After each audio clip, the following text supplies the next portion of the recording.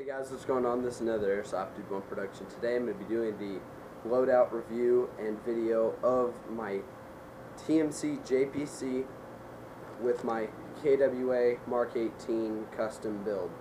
Now the Mark 18 is mostly done besides a couple internal upgrades.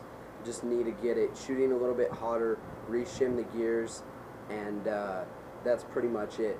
I run an 11.1 volt LiPo in here. It's not with me, it's at a buddy's house. I've got a AMP tactical 3 times on a cantilever. Then I've got a GMP aim point with the mesh lens cover on it. The front and rear sights are PDW style. This needs to be removed to use the iron sight, the rear iron sight, and there's no point in using it because it does not clear the sights. So you have to remove the sights. I'm looking at getting a little bit larger sights so that I can't see them through the aim point. Now moving up, I've got a AMP tactical 5-watt flashlight. I do have a glow stick because I played a night game recently. Moving back, I've got a Classic Army Voltor stock with a pistol mag holder. I do have Armor's numbers on everything. If you follow me on Instagram, Bassman Cal Jr., then you've seen me do some updates on this. I had a couple of my pictures posted on World Airsoft and Airsoft International. Now moving across, I am going for a PJ loadout here, so I do have first aid equipment in here such as gauze, band-aid, and a little roll of tape just in case I get separated from my plate carrier at any point. I do have chrono tags on here. I did put red and silver.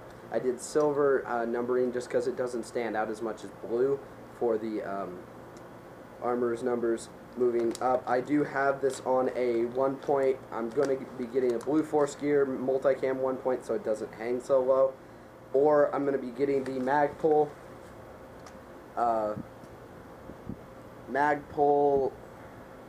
rail mount for a sling so I can run a 2-point. I do need to tighten the stock screw because this is a little wobbly, but I am going to disconnect this weapon from my body. Move on to the helmet. The helmet, I do have my mesh tangled on top with my Singer patch right there, my last name.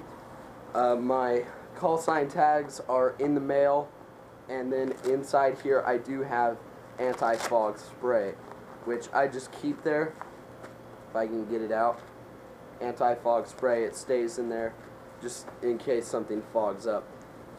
My goggles, I'm getting new goggles. Those are also in the mail. I'm just using normal shooting glasses slash sunglasses. They are ballistic, so don't worry about that. I do have an extra pair of glasses. These are the ones I actually use up here. Up on top I've got a web net on there so I can attach, you know, mantis strobe, all that nice stuff in there.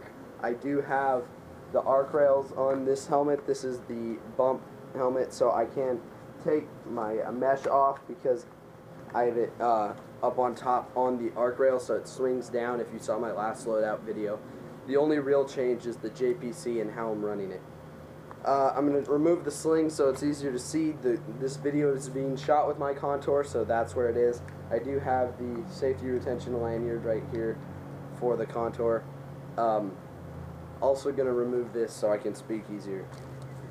Now on the front here, what you see is starting off right here, I've got a single Condor M4 mag pouch, single pouch Kangaroo, got my 1911 mag there. This will be replaced with a Blue Force gear or TMC,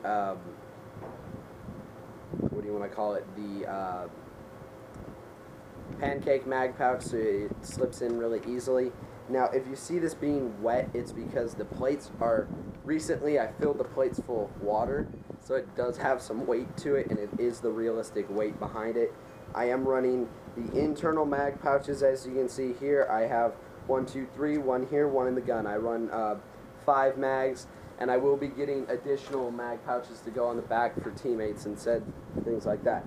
Now, I am running a used glow stick here just because I don't want to potentially crack one when I'm not using it in game. So if the game needs glow sticks, I'll put the glow stick there.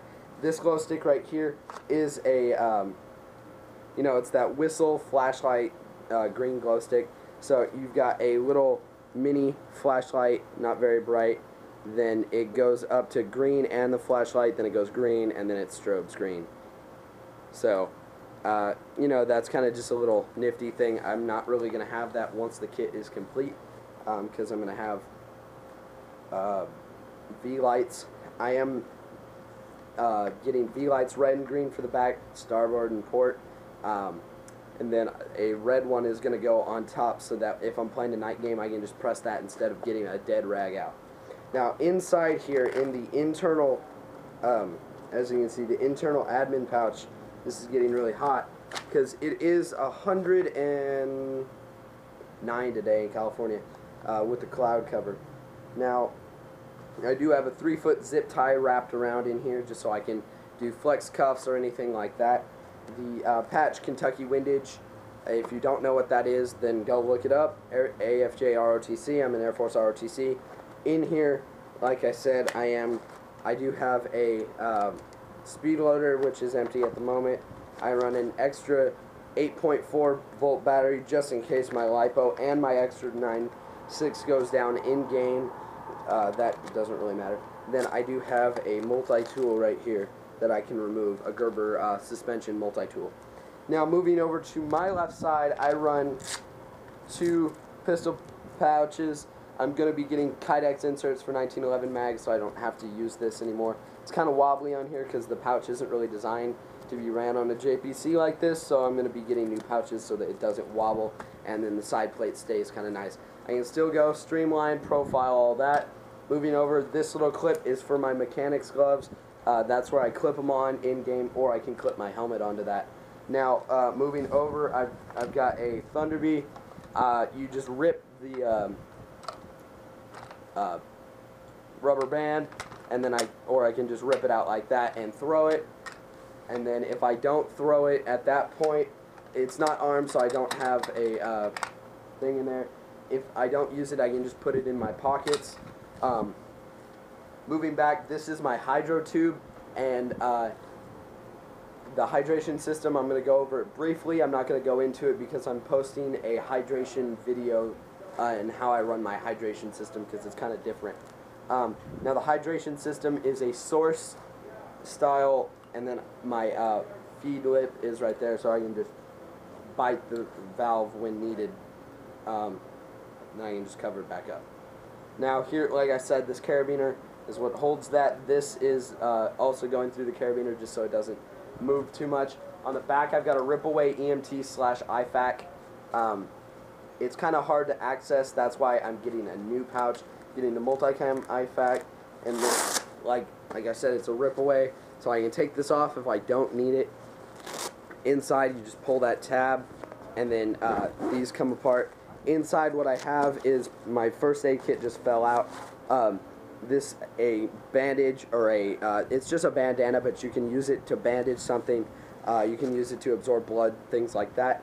I am CPR certified and things like that. So now I have the rope here so that I can do whatever. This is just backup rope. You know, it's paracord, so I can.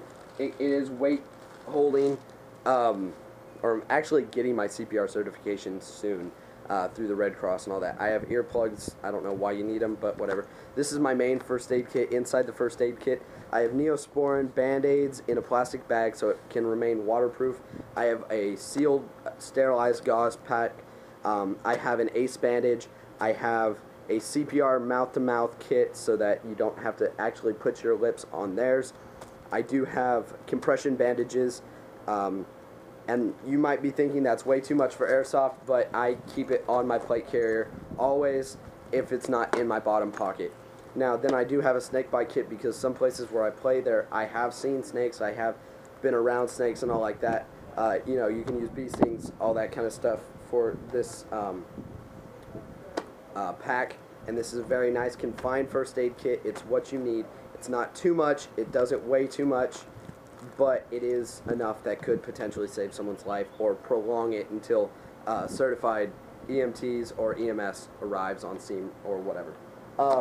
Now moving to the back panel, I'm not going to spend too much time on that because I'm facing away from the camera and you won't be able to hear me. But what I have is I have one Thunderbee which is not accessible to myself, which was on there just like this one with a rubber band.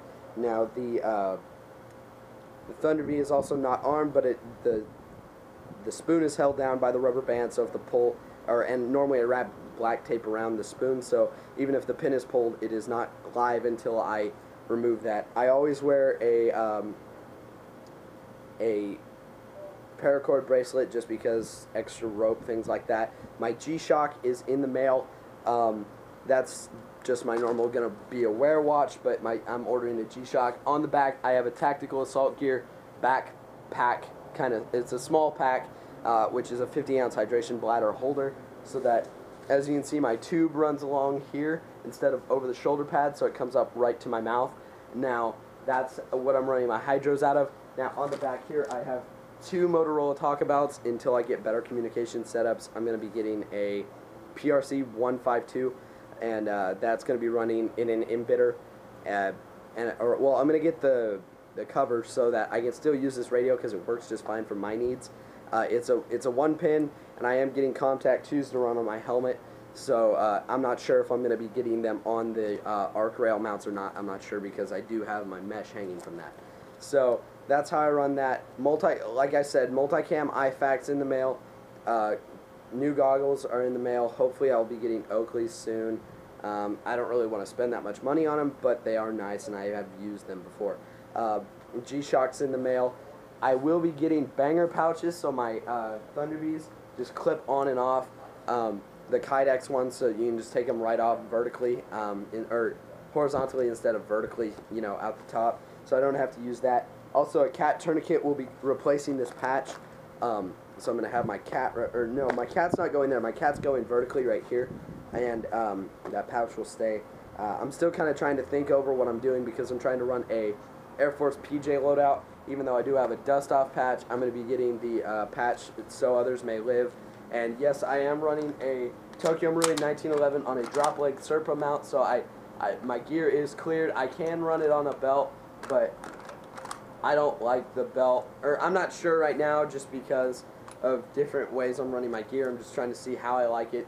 Either way, I'm using a Serpa or a Kydex. And on the back also, like I said, I've got the two radios. That reasoning is right now because I do have a little push to talk button that comes up over here, but it's not working right now, so that's why I'm ordering the headset. I have two just because I will be able to run two different channels. I know that's the point of a PRC, so you can run different things. But I have two, so I can run two different channels, so I can communicate with two separate teams at one time, or two fire teams or squads or whatever. So this is my brief Air Force PJ loadout, the beginning of it.